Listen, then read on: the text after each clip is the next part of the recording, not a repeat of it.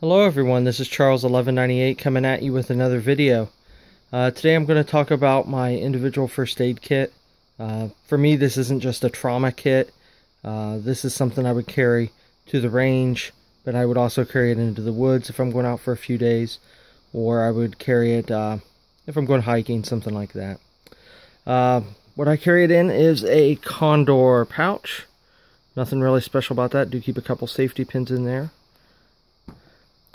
I'm going to go through kind of quickly with what I have here. Do have a bunch of 4x4s, 3x3s, some non-adherent pads, some band-aids, pair of hemostats, Sharpie with some transport tape on it, sterile scalpel, some small Celox packets if you get a cut that won't stop bleeding, some EMT shears, antibacterial wipe with some regular band-aids. I kind of keep those to the front just in case I have a skin knuckle or something. That's much more likely than having a major bleeding injury. Carry some Blistex, some cling wrap here, moleskin,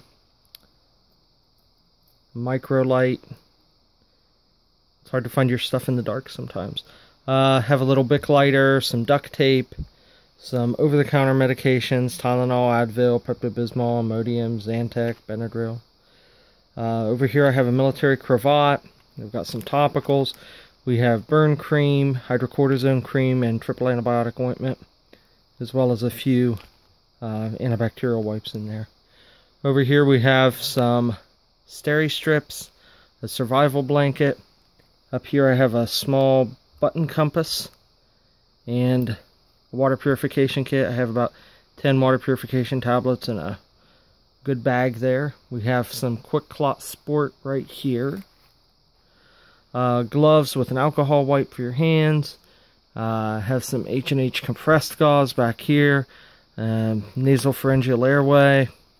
We have I believe this is a TK4L tourniquet, the long one. We have an ACE bandage with another safety pin. I don't like the little butterfly clips, they always end up cutting me, and the Israeli bandage for big wounds that won't stop bleeding.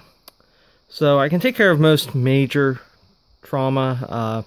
I don't have a chest seal or anything in this kit. I just don't think the likelihood of that occurring is worth the expense and weight of me adding it to my kit. It's much more likely that I get a skinned knee or a cut on my finger from cutting firewood or something. But that's certainly something I have in my larger kit. So this is what I got, guys. Just wanted to give you a peek. Have a good day. God bless.